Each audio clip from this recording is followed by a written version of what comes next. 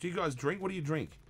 I drink Cafe Patron because I'm kind of like, I can't say what kind of person I am. You can't say what sort of person you are? As far as What do you mean?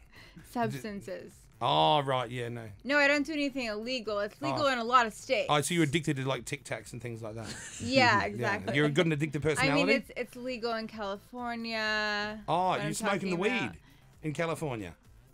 A lot of people do. In all the states it's legal, I'm smoking it. Right, yeah, right. So, okay, got it. I told the guy, the steward, I was talking about weed on the plane on the way here, and the guy said not to mention it, and I said, well, he said, do you have any on you? And I said, I have some in my system.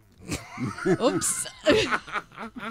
I was like, you can't arrest me for that. No, you've come to the right place here because I'm a big believer in medical marijuana. I think it should be in this country. It's helped me with sleeping. It's helped me with anxiety. I mean, it's had this taboo thing on it forever. Yeah. And I haven't had it since I was here because it's illegal. Totally. And you know, I want to eventually become a citizen, but I can smoke it where it's legal. Yeah. Right. And Jeff, do you get on the weed where it's legal? You're not a weed guy. No, I don't smoke. You're more an MDMA dude. I think when I get him to a place where it's legal, I think I can find something up his alley. Yeah. But he seems pretty relaxed now.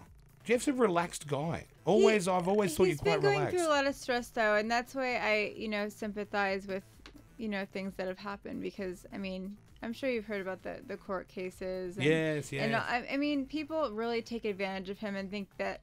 When I first Googled him, all I saw was negative press, and when I met him, and he's just so modest and humble about the things that he does good that they're not shown in the press, and it's really it makes me so sad. That's why I came out and spoke up for him, and it caused a lot of problems, but I was willing to put myself on the line to say that he's a good person. Yeah. Well, because I think he really is a good person. He is. I think at heart you are a good Despite person. what you see. I respect you, Geoffrey. I really do. I think you are a nice, decent man. I think that often you get a tough rap, and it's only because of jealous people.